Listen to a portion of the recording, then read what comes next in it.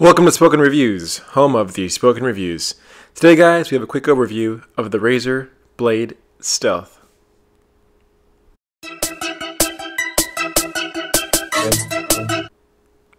Now, this Razer Blade Stealth was first announced in CES 2016.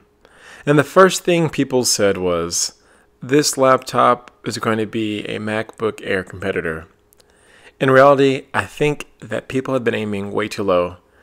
Based off of the premium build quality of this Razer Blade Stealth and the specs that this is going to be holding inside, I really do think that this can probably rival the MacBook Pro in many arenas. Based off of the new Skylake processor, the SSD that's going to be included, the RAM, I really do think that this is going to be a very, very competitive computer. Now, the big appeal for the Razer Blade Stealth is that you can be productive all day, whether that's going to work or going to class, then get home and plug it into the Razer Blade Core and have fun. Now, the Razer Blade Stealth itself is actually going to go on sale in January 2016, and they'll be shipping it out in January 30th, 2016. But the Razer Blade Core won't be shipping until the end of the first quarter of 2016. But basically, you can game with this, put whatever gaming video card you want inside, and pretty much have the ultimate gaming PC at home.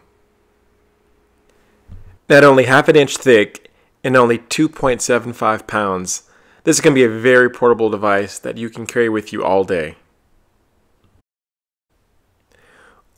With an aircraft aluminum build quality, this Ultrabook has a value price and a premium build quality.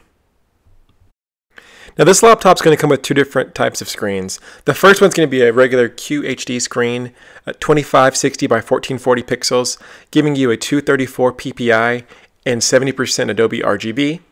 The other version is going to be a 4K resolution, giving you 3840 by 2160 resolution and 352 ppi, giving you 100% Adobe RGB. So both models are going to be very impressive on the screens.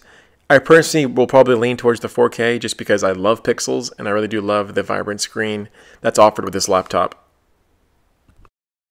The Razer Blade Stealth has the first Chroma keyboard on the market. Now, each key on this keyboard is programmable, so you can pick whatever color you want, whatever contrast, and program each individual key. It's very beautiful and very innovative. When looking at the specs, you realize that this is more than just an Ultrabook. I really do think that they're going to raise the bar for Windows PCs overall with this build. So we're looking at a 6th gen i7 processor. It's the 6500U dual-core processor with hyperthreading, giving you 2.5 gigahertz, and you can turbo boost this up to 3.1 gigahertz, which is very, very powerful. We're looking at an Intel HD Graphics 520 processor. So that alone is going to be very powerful, but the fact that you can plug it into the Razer Core and get even more graphics is just unbelievable.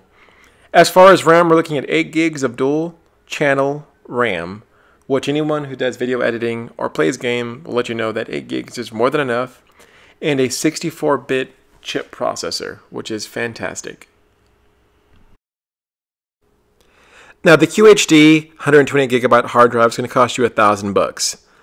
The QHD 256GB hard drive will cost you $1,200. The 4K 256 will cost you $1,400, while the 4K 512GB hard drive will cost you $1,600. I personally would probably go with the 4K 256 for $1,400 because I think it's probably the best value. Overall, this is a fantastic computer. I can't wait to get into the office and run some tests on it. I think this is a great option for most buyers out there. Anyways, guys, if you liked the video, hit the like button for me. If you have any questions, leave them below. If you want to see more videos like this, subscribe to the channel. Thank you.